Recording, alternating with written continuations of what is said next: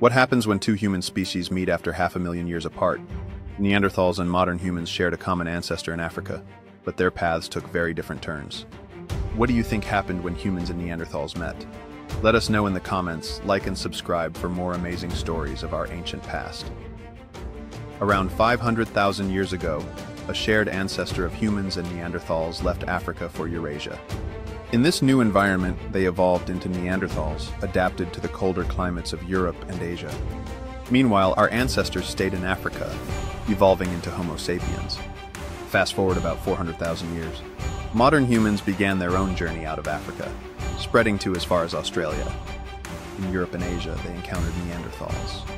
These meetings were more than just chance, they changed history. Humans and Neanderthals shared ideas, tools, and even genes.